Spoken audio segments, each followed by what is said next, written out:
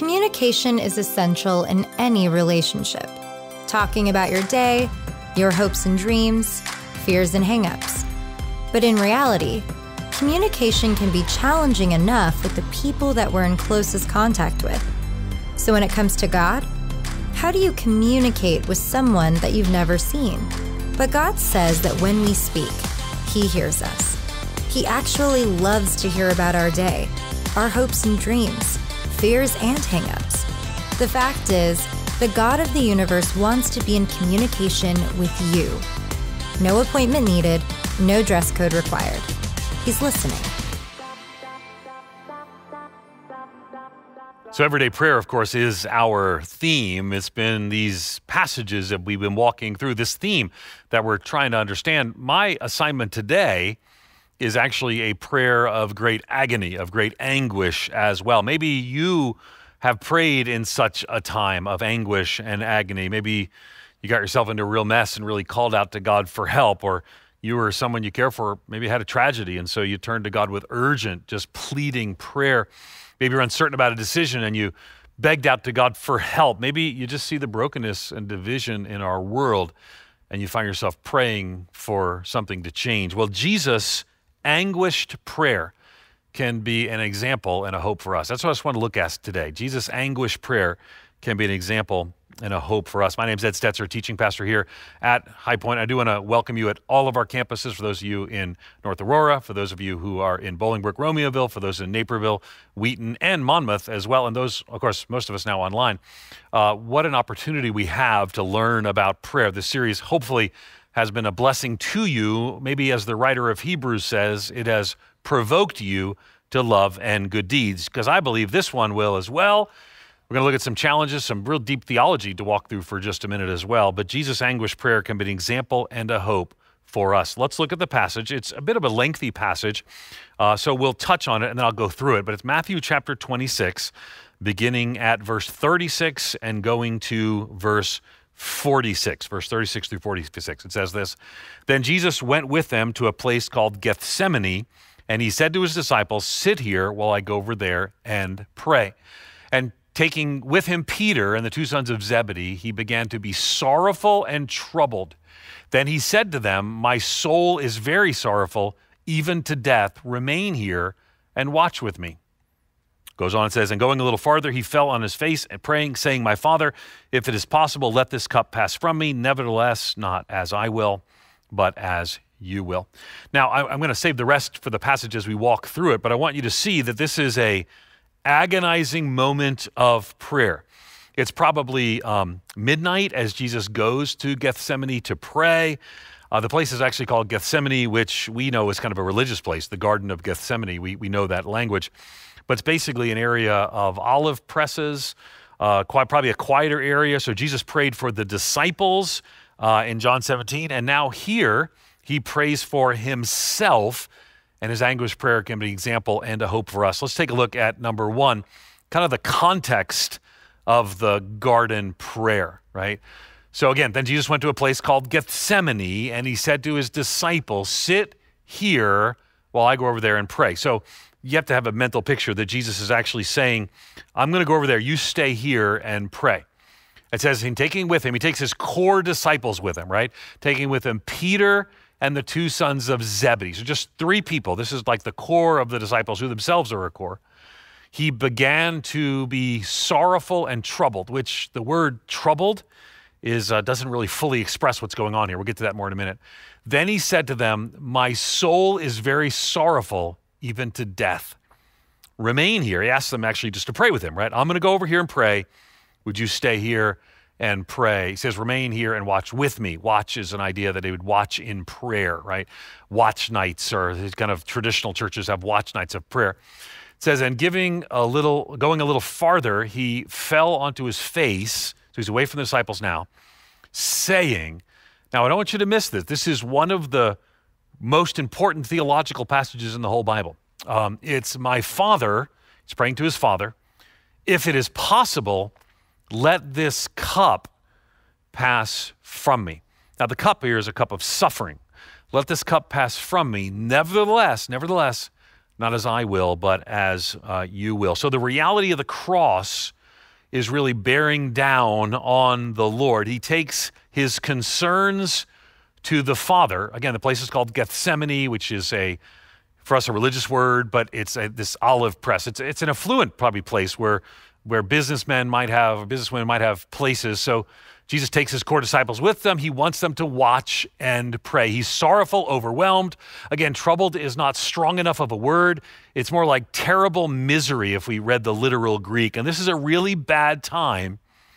And this is Jesus. I think it's important for you to see this is a really bad time, and Jesus is having a hard time in the midst of it. We sometimes want to see Jesus as never wrestling. Jesus is wrestling.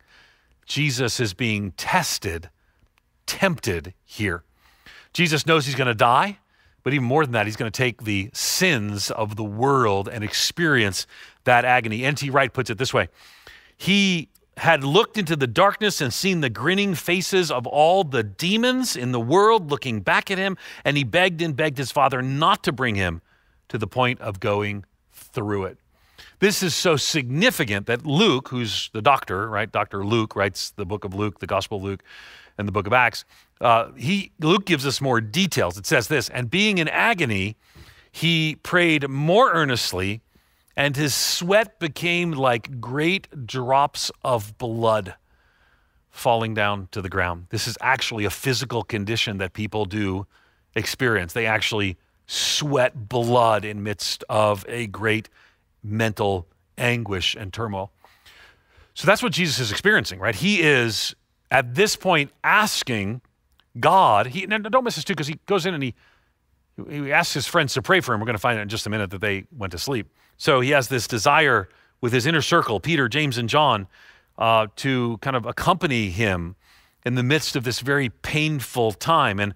And yet they go to sleep. And then he sees before him this demand of the cross, right? He's going to face the reality. He's not just going to die on the cross. He's going to die on the cross for our sins and in our place by becoming our sin. All the sin that you and I committed is placed on Jesus. God made him who knew no sin to become sin for us. So the anguish and the agony of that reality, the wrath of God that was actually due to you and me for our sin is actually going to be placed on Jesus. And when really the Son had done nothing to offend the Father. And so Jesus is at this point praying and saying, Lord, if this cup of suffering, we still think of it that way. That's sometimes the cup of suffering that I might have to drink of. And so this cup, he says, let this cup pass from me. Now don't miss this. This is, in a sense, the battle that's going on. The first request of Jesus to the Father is to take away the cup. This was the real battle. Jesus then said, yet as you will. Which leads us to number two. If that's the context of the prayer, let's look at the challenge of the prayer. What's going on? Remember, Jesus' anguished prayer can be an example and a hope for us. So what's going on here is laid out more in the next few verses. It says in verse 40, and he came to the disciples and found them sleeping. Remember, he's already been abandoned. He's already seen his friends disappoint him. And he said to Peter, so could you not watch with me for 1 hour? In other words, I'm just going to pray for a little while. Can't you just pray for me a little while? And I guess they were tired. The flesh was weary. And so Jesus says, watch and pray that you may not enter into temptation. The spirit indeed is willing, but the flesh is weak. So Jesus longed for his disciples to be with him, but the spirit indeed is willing, but the flesh was weak. He longed for his disciples to be there, but the end result is that they let him down. They were not there with him. And I would say it's hard to see this because we think of the disciples as great people of faith, and they are. But here's the reality. We ourselves find a challenge to make a priority of prayer. The disciples could not stay awake when Jesus needed their prayer. But let's be honest, it's a challenge for all of us to make prayer a priority. Some of us are more contemplative, thought-filled, just love to sit and think and pray. Some of us are not. I'm in the not category. But we all need to engage in prayer in good times and in bad. And yet the challenge we see is that some of us are not naturally inclined towards that. Some of us are more activists by nature. So Donna, my wife, and I are the opposites, right? So I'm an Enneagram 8, which is kind of hard-charging, let's always do things and more. And she's an Enneagram 9, which is basically the godly version of those. Okay, it's not really the case, but in her case it is. But so for her, she naturally can lean into that place of prayer and contemplation, where for me, I have to pry myself away from things to actually be able to do that. And that's what Jesus did. And I can learn from Jesus here, right? Think about, these aren't on your screen, but think about Mark 1:35, very early in the morning, while it was still dark, Jesus got up, went to a solitary place where he prayed. Or Luke 5:16, it says, but he would withdraw to desolate places and pray. So here's Jesus in a lonely place by himself, disciples not praying with him. Then he steps aside to pray, asks his disciples, they're asleep. And here he is wrestling in the midst of this. Now, for all of us, there's a call and a place and an importance of us responding and prioritizing prayer. This is one of the things that we can learn. Remember, Jesus' anguished prayer can be an example and a hope for us. Jesus didn't just go to the Father at this moment. His life, someone once said that his life was going from a place of prayer to a place of prayer, and in between doing miracles and teaching. Jesus was clearly a prayer, and so can we be, but we have to recognize that even here, the challenge of prayer is to prioritize that prayer. The disciples are an example of those who did not. I mean, Jesus says, could you not just stay up and pray with me for 1 hour? When I was younger, one of the things that I was really challenged by is ultimately the idea that I could walk through and take a moment to take an hour a day to pray. Could you not tarry 1 hour? I think that was the name of the book, and walk through and look through that and really wanted to live the kind of life where I prayed 1 hour a day. And in doing so, the end result is that it built my prayer pattern. You see, I don't want you to miss that, because the challenge of prayer is to create a pattern of prayer in our own lives so that in that moment of agony, we can, well, in the case of the disciples, not fall asleep, the spirit's willing, but the flesh is weak, but look to the example of Jesus as well. So he's isolated now. His anguished prayer can be an example and a hope for us. And I want us not to miss this, because as we kind of walk through the rest of the passage, it's a reminder to us of that we're called to be people of prayer in times of anguish, agony, and times of joy and happiness and ease. Let's look at this. It's Philippians chapter 4, verse 6 says, don't be anxious about anything, but in everything, by prayer and supplication, with thanksgiving, let your request be made known to God. Now, if you recognize that passage, you know what comes right after that is the peace of God, which passes all understanding, really comes and guards your hearts and mind in Christ Jesus. But what I want you to see, we got the context, now we got the challenge. The challenge is, it's a challenge to me, can I be more of a person of prayer? Can I see Jesus' anguished prayer as an example and a hope for us? Because in doing so, we get a greater picture of what prayer is. And in just a moment, we're going to actually look at some of the theology that's so important to understand what undergirds. Why is Jesus even praying about this if he believes it's God's will? And in doing so, help us understand how we might take the challenge of being those kinds of prayerful people.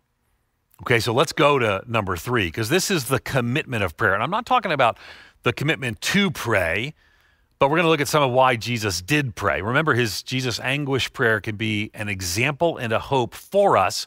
I was looking at this everyday prayer series. So this is what it says. It says, again, for the second time, he went away and prayed, my Father, if this cannot pass unless I drink it, your will be done. Now, remember, this is the second time that he said something about, Lord, I'm going to trust your will. Nevertheless, not as I will, this is verse 39, but as you will. And here he says, your will be done. Now, there's a lot of very important things going on here because the obvious question is, why is Jesus, who at this point knows, because in just a moment he talks about your betrayer and he's about to go into the last few days of his life, he knows that God has sent him to die on the cross for the sins of the world. So why is he asking to get out of that? And this is one of the great questions about how was Jesus tested or tempted, right? So, because we know the Bible talks about Jesus being tempted, but what was he tempted to do? Well, we actually have an answer right here, because Jesus was committed to ask the Lord and to trust the Lord. Now, I want you to miss this though, right? But he was struggling here to submit to the will of the Father, knowing the pain that was ahead. He was committed to ask the Lord and to trust the Lord. His response was consistent. As you will. His surrender to the Father's will was absolute. May we follow his example, right? But the cup Jesus was to drink was the cross, right? Representing the cross. And thank God that he drank that cup, turned it over and cried, "It is finished," on the cross. But we can't forget the agony and his willingness to submit to the Lord's will. As a matter of fact, this sounds like when he says, "Your will be done," it sounds just like what Jesus said earlier in the book of Matthew, in Matthew 6:10, "Your kingdom come, your will be done on earth as it is in heaven." But again, don't miss this. There's something fascinating going on here. Jesus is facing temptation. And this is not the first time. Now, what does that mean, right? What does it mean? Well, sometimes the word's translated tested. In the ESV, it's translated temptation. This is the second cup of the second request of Jesus. Remember, the first request was that he would take away the cup. Now he comes back, and we've got the second request, right? Is not to take the cup away, but if this cannot pass without my drinking it. In other words, first, if possible, remove it. Second, give me strength to fulfill my mission. But again, something fascinating going on here, and we actually see it reflected earlier in Matthew chapter 4. I don't want you to miss this, what's going on here, because this is a theology that maybe we don't talk about as a lot, and we don't have time to fully unpack all of this. You can read, there's lots of helpful articles on this as well. But in Matthew chapter 4, if you look at your Bible, it probably says, top of mine, it actually says the temptation of Jesus. So what was Jesus tempted? Was Jesus tempted? Well, it actually says this in Matthew chapter 4, verse 1. Then Jesus was led up by the Spirit into the wilderness to be tempted by the devil. So how was Jesus tempted? And sometimes people might think, well, there's thousands of different ways. Well, we actually have biblical record of the temptation here.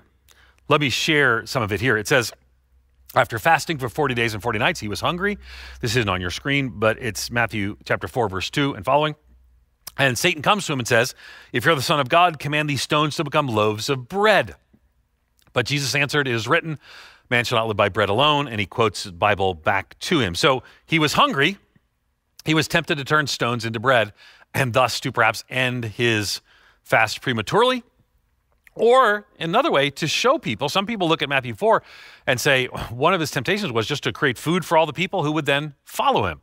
He was tempted to skip the cross and maybe show by his power something else. In verse 5 it says, then the devil took him up to a holy city, set him in a pinnacle of the temple, and said to him, "If you're the Son of God, throw yourself down, for it is written, he will command his angels concerning you, and on their hands they will bear you up, lest you strike your foot against a stone." So his temptation here is he could go up to the top of the temple, step off the temple, and imagine everyone watching Jesus descend, angels carrying him down.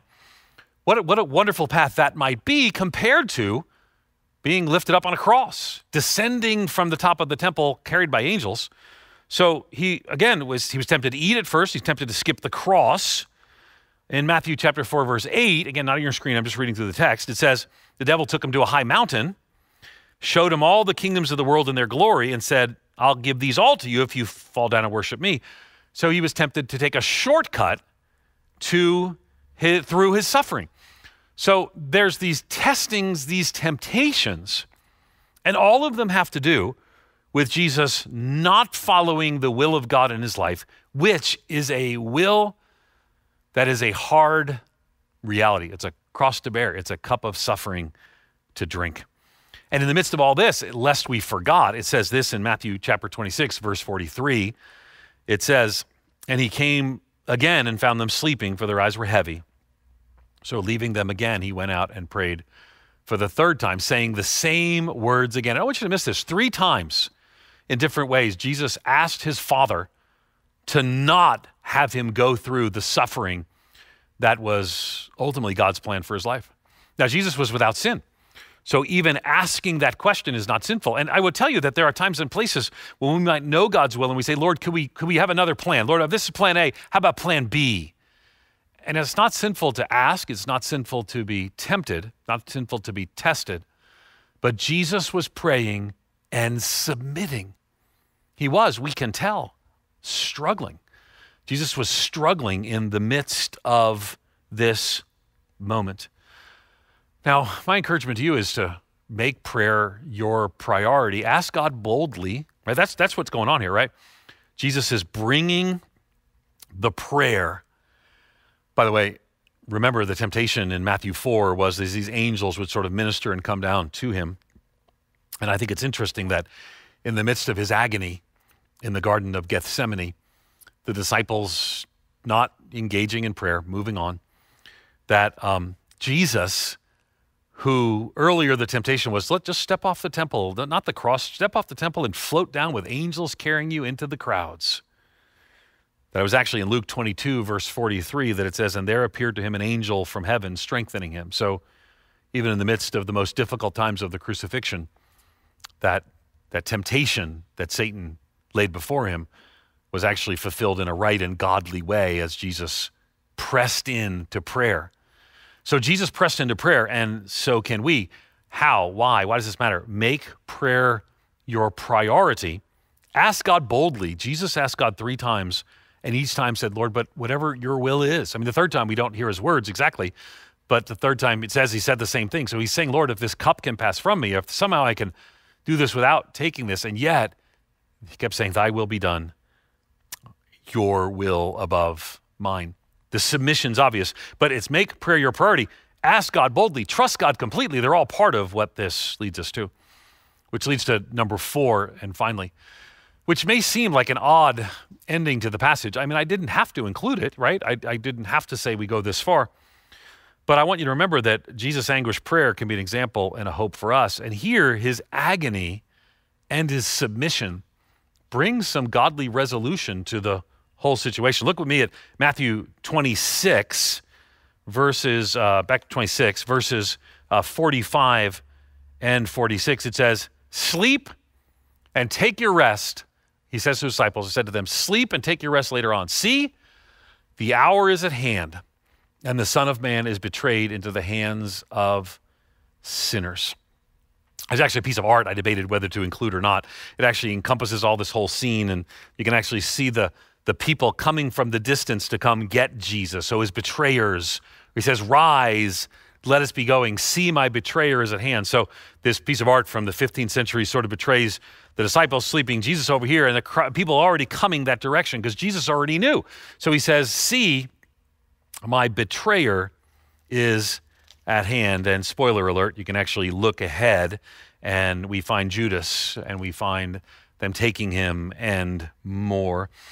So again, but we don't have time to unpack all of that. Just as we didn't unpack fully our understanding, seeing Jesus being tested and tempted, here we can't unpack fully the betrayal that comes because our focus here is prayer and everyday prayer. It's been the focus of our series. And my hope is that wherever you are listening, your family, individually, whatever might be your journey, that this series has helped you grow, challenge me, help you grow more as a person of prayer. Because remember, Jesus' anguished prayer here can be an example and a hope for us. Maybe you've seen this. So here Jesus says, comes back to the disciples who are sleeping, wakes them up, says, sleep, take your rest later on.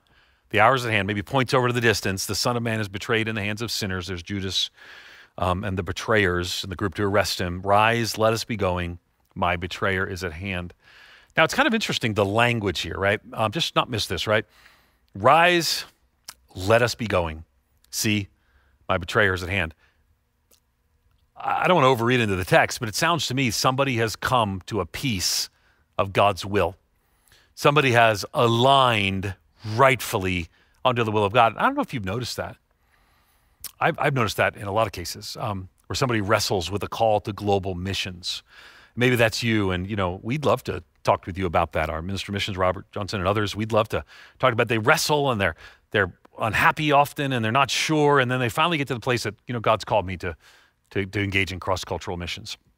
There's like a piece, and they're like, okay, now something like let's be going. I need to get trained. I'm going to go overseas as a missionary. Maybe you've seen that in the case of a situation where it couldn't be resolved and finally just came to peace that the Lord's at work in this. And I've seen it more than once in a tragic situation where somebody came to a peace the fact that they weren't going to survive this. And there's just a sense of, okay, I can face this now. I can trust the Lord in the midst of this terminal illness or more. No one should miss this, right? Because maybe you've seen somebody, prayer brought the resolve to meet the challenge. Just as here, prayer brought the resolve to meet the challenge of the cross and the humiliation Jesus would face for a sinful world. Jesus came to that peace in prayer. That's what seems to have happened with Jesus here. And so it can be with us. To wrestle, to struggle in prayer is what Jesus did, and to what we can do as well. So the question for us today is how might Jesus' anguished prayer be our example and a hope for us? First of all, Jesus was not a seldom or unusual prayer, and neither should we be. He had a pattern of prayer. He had a practice of prayer. It's convicting to me. I encourage it to be convicting to you. But also in the midst of prayer, Jesus was wrestling and struggling. I think it's okay to use those words, right? The word temptation might even cause some of us to struggle. What does that mean? And but Jesus was being struggling with the idea. And we saw in Matthew 4 the temptation to shortcut around the cross. And here it is in this prayer. And in this moment, Jesus says, not my will, but yours be done. And here's ultimately what prayer does for us. Many things. But in prayer, we often align our heart once again with God's. So much of what I pray for, can I just be honest with you? There's a lot of things I pray for that don't happen the way I pray for them. This didn't happen the way Jesus prayed. But when I pray, my heart gets realigned so that in the midst of it, I can trust him for the answer. And I can pray, not my will, but your will be done. Now, this is a recurring theme. There's something powerful here about coming to clarity of purpose after a time of agony in prayer. Again, Jesus' anguished prayer can be an example and a hope for us. And when we look at this, to me, it reminds me of a beautiful passage that I often come back to in the Old Testament. And it goes like this, and maybe this is even what came to Jesus' mind, I don't know. It says, trust in the Lord with all your heart. Don't lean on your own understanding. So right now, Jesus is saying, let this cup pass from me. But he's not to lean on his understanding. In all your ways, acknowledge him. That's what Jesus does, not once, but twice. Your will, not mine. In all your ways, acknowledge him, and he will make straight your paths. Here's the reality. Prayer often realigns us under the will of God, submitting to the plan of God in our lives. Jesus' anguished prayer can be both an example and a hope to us when we understand, well, a few things. So let me close with this. Because if you're not a follower of Jesus, you need to understand that all that anguish was actually for you. Jesus' death on the cross for our sin and in our place was for you. And maybe someone from High Point reached out, invited you, you're watching online. Can I say to you that I want you to see that the Savior of the world submitted to his Father, received the punishment and penalty of all of your sins in himself, so that you might receive by grace and through faith new and eternal life. You can ask for forgiveness of sins and be granted forgiveness of sins. You can receive new life and experience and live out that new life. And I invite you today to walk and respond to that. This moment that you're seeing right here is what Jesus is going through and agonizing for you. And if you don't know the Lord, I invite you to trust and follow him today. Matter of fact, you can actually indicate that right on our online portal, wherever you might be, you can indicate that, and we'll actually pray with you, respond with you, and share with you. And if you're a follower of Jesus, what a reminder this is to make prayer your priority, ask God boldly, and then still trust God completely, because his anguished prayer can be an example and a hope for us. Through this whole series, I'm convicted, hope you are as well, that we can, should, and must lean into prayer, maybe even more so during these difficult and challenging times. A study came out about a week and a half ago that actually said that Christians are reading the Bible and praying less during COVID. This is a tough time. May Jesus' anguished prayer be an example and a model for us, a hope for us, that we might lean in. We might be able to watch and pray and say, Lord Jesus, give us your grace and strength. We align ourselves under your will. We make prayer your priority, ask God boldly, and trust God completely. Would you pray with me? Father, we acknowledge that by grace and through faith, you have given us new life, access to the Father through prayer. And we come before you today in prayer, trusting you. Father, I pray that in my own life, you'd help me grow in this area as a prayer. And for others, Lord, you would help us to grow in our prayer patterns so that we might look like Jesus as a prayer. And then those moments of struggle and fear and maybe uncertainty, we might align ourselves under your will, not your will, but ours. Help us make prayer a priority, ask God boldly, and trust God completely. In Jesus' name. Amen and amen.